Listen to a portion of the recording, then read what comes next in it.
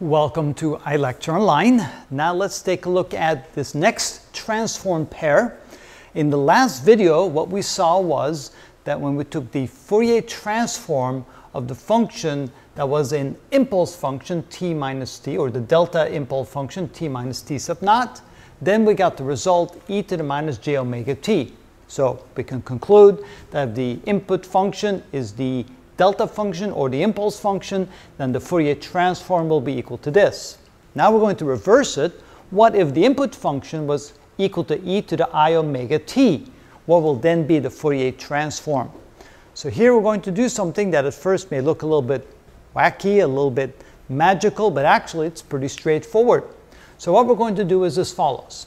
We're going to say that, yes, indeed, the Fourier transform and the input function, they are transform pairs. We can transform back and forth.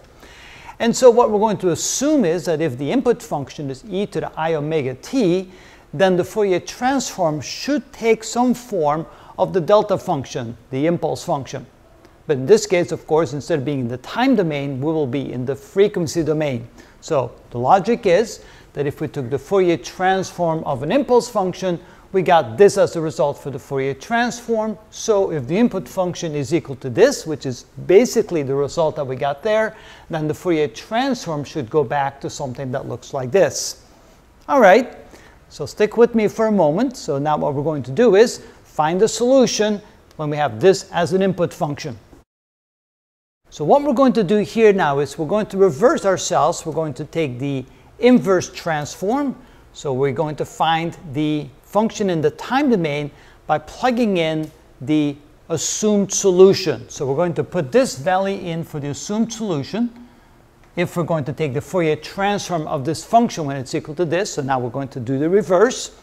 We're going to find the function in the time domain by doing the inverse Fourier transform, which is 1 over 2 pi times the integral from minus infinity to infinity of the Fourier transform in the frequency domain times e to the j omega t.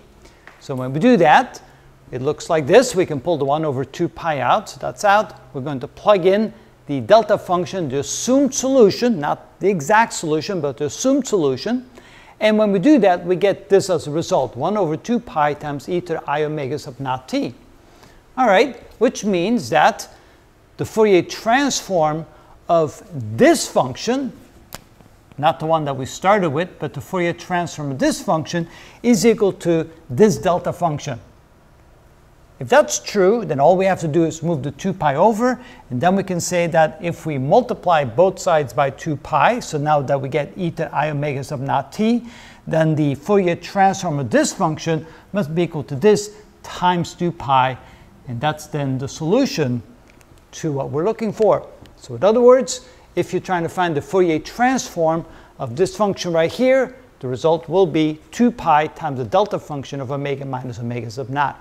So even though it's not straightforward, it does give us the correct result. And so now we can go back and forth. If we're given the input function to be the delta function and impulse function, we can find the Fourier transform to look like this. And if the input function is equal to this, then the Fourier transform will be equal to this. And that's how it's done.